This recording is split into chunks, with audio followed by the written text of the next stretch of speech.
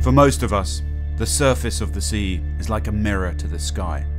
Out of sight, out of mind. We don't know what's happening beneath the waves.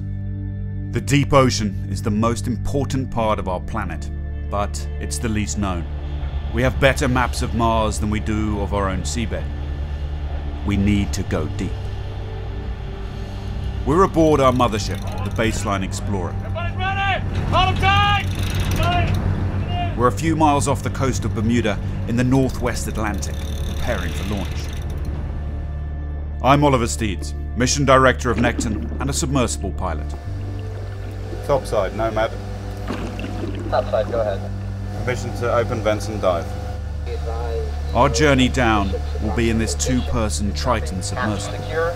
Life support systems are on and running. Safety briefing is complete.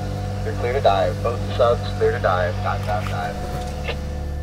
We have a maximum operating depth of 1,000 feet. Our target is the top of an ancient undersea volcano.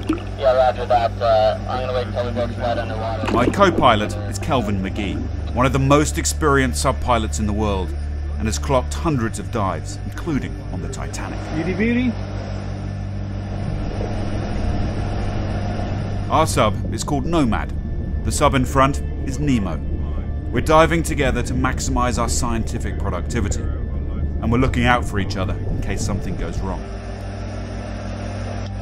Depth 60 feet on a heading of 90 degrees. Our life support systems are running and our vents are secure.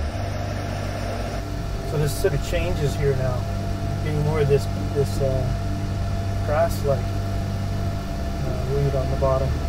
Looks like we're driving into a meadow. It does. We're descending at 100 feet per minute and land in an algal forest. We're the first to research this unique ecosystem, one of the summits in a line of ancient undersea volcanoes, which rises out of the ocean depths to create the Bermuda platform.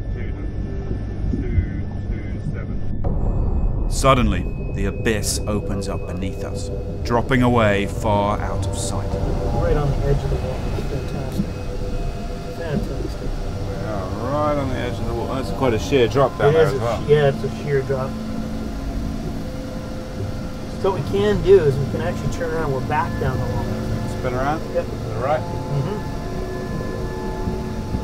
Spinning around to the right so we can face the wall. Wow, that is absolutely spectacular. Keep going all the way around because we're going to need to back up pretty quick. We're dropping pretty fast. So we're going to back away from the wall. There we go, look at that. That is just stunning. Okay, we're now at 350.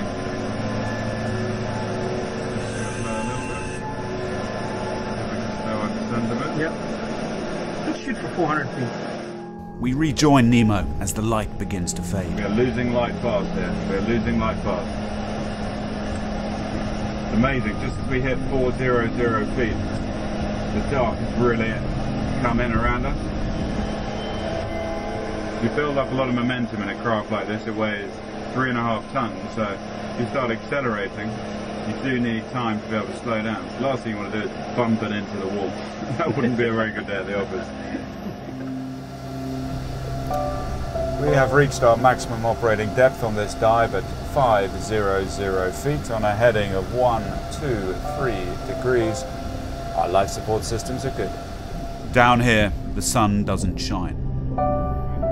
These dark realms are home to 95% of our planet's biosphere, the reservoir of life. And I can see the cable up on the bank up there. Now we go to work. Our job is to document and sample what lives down here. We're turning our lights on, our forward lights on now. We're going to turn our downward light on as well. So you can see the difference. All we can see. So Nemo that's in front of us is undertaking a visual transect. So it's got cameras pointed forward and then camera pointed down. The little lasers that you can see underneath Nemo are providing the distance which enables scientists to conduct the measurements which they need. This is the harshest environment on Earth. Water pressure at this depth is 20 times that at the surface. It's like having a jumbo jet resting on your head. A tiny crack in our pressure hull and we would be crushed in a split second. And there are other hazards to avoid. So just underneath Nemo you can see some wire. It's actually wire coral, and beneath them you can see a line. It looks like a fishing line or a cable of some sort. That particular line there is a major hazard for a submersible, because if we were to get snared on it, it would cause an entanglement issue, and we'd need to find a way to disentangle ourselves from that if we wanted to surface. Our ocean is the beating heart of the planet, but it's changing faster than at any time in the last 300 million years. Our mission is to diagnose the health of our planet's heart. We've got some fish passing to our right. Look at those. What are those? A couple of jacks. Yep. Quite small, those jacks. Yeah. Our average mission takes 4 hours. It's time to return to the surface. Here we go. Very slow ascent. As we inch upwards over the limestone slopes of the volcano, the light starts to return and reveals hidden wonders. Come up, we're going to be able to peek in behind that cliff. We got some, what are those, wire corals up there and some black corals? Yep. Shades of blue is just magnificent.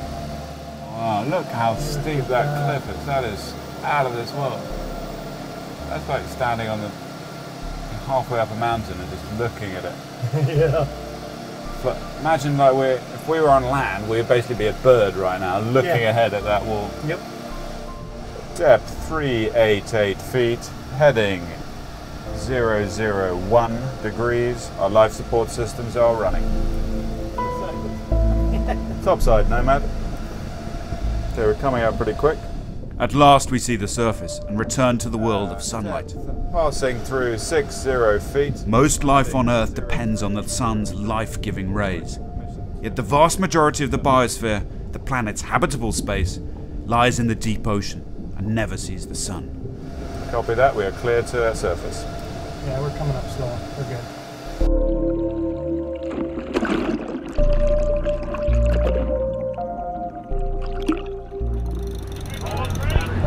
Everybody ready? Hold them tight! Only a tiny fraction of the ocean has been explored. Each journey into the unknown pushes back the frontiers of our knowledge and reconnects us with our blue planet.